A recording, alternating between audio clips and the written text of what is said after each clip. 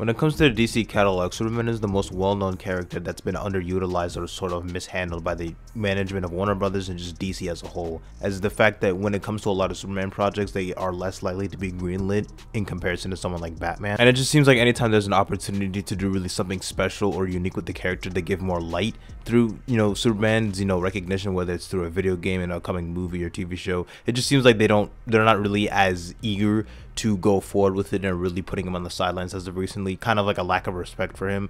Now that seems to be kind of shifting and changing with, the emergence of James Gunn's DCU and James Gunn writing and directing the Superman movie titled Superman Legacy.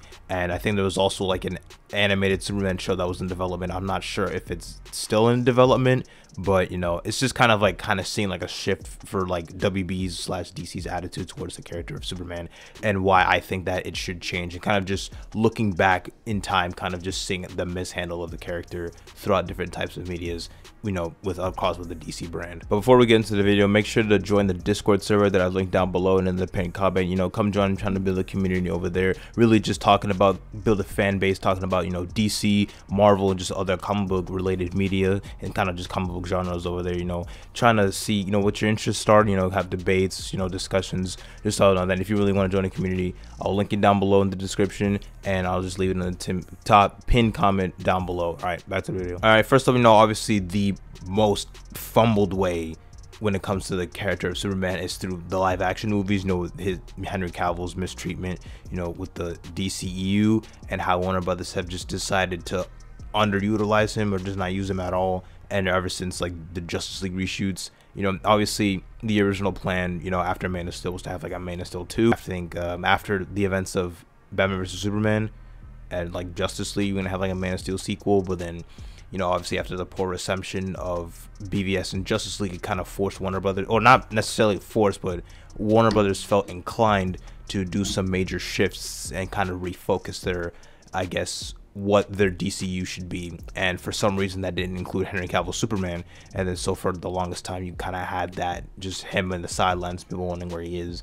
But then you kind of had the emergence of Black Adam, and Dwayne The Rock Johnson wanted to put him in. And even though Henry Cavill announced he was coming back, it was never set in stone. It wasn't like a contractual agreement. It was more like a handshake and be like, yeah, we'll do that. Obviously he ends up not playing the role of Superman anymore, and Man of Steel doesn't happen. But on the brighter side, we are getting a new Superman movie that will kind of kick off the new DCU.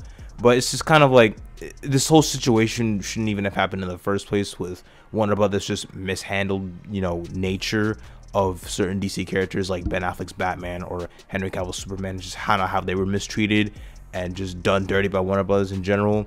And it's just like the fact that they were willing to greenlight all these other projects like a Batgirl movie over like a Superman sequel. Like, we live in a modern age where Ant-Man in the Scott Lang MCU Ant-Man has a trilogy before modern Superman. That's just insane to think about. And another aspect I want to cover when it comes to, I guess, mistreatment of Superman is in video games, or lack of thereof, due to the fact that Superman has just straight up never gotten a video game. Because you would think after the success of like Batman Arkham, you would think that they would kind of get that formula and emulate it for a Superman game.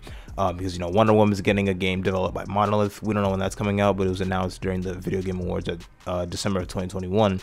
And obviously you have Batman with like the Arkham games by Rocksteady. So to complete the trilogy of video games, you would think, yeah, it'd be Superman. And there was a Superman game in development.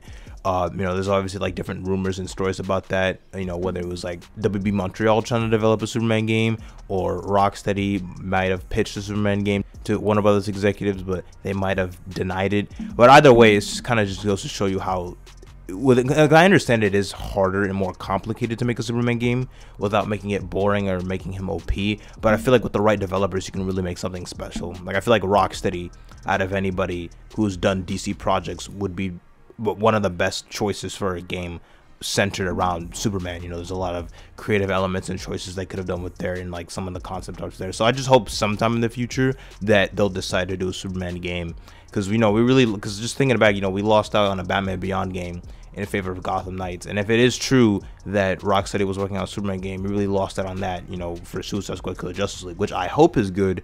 But if it were up to me, I would much rather have the Superman game. And just kind of going over some of the final aspects that kind of represent WB's kind of lack of care for the Superman character, or I guess DC in general, whether it's comic books or other forms of media. It's just kind of like their lack of effort to really revolutionize and kind of change the overall zeitgeist of the Superman character, or like his sort of reception from people. The average modern audience, you know, seeking Superman as like a boring character. He's, you know, he's overpowered, he's this and that. And I just feel like there haven't been too many modern stories that have come out that really kind of convince otherwise, to really show people how cool of a character Superman is and what he means to the overall DC universe. Because, you know, you have plenty of comic stories that have come out that have done this, but like, you know, people don't really read comic books like that, or at least like average audience members who will see a movie, they're not going to pick up a comic book. But I do think that making an effort to just really exemplify, you know, the best Superman stories, whether it's through animation or, you know, live action video games, I think it's just the perfect embodiment, or it's just a perfect way to really solidify, you know, to make Superman not necessarily popular again, because he, you know, he's already is popular, but just to kind of increase like the fan reception and make, you know, more positive outlook on the character.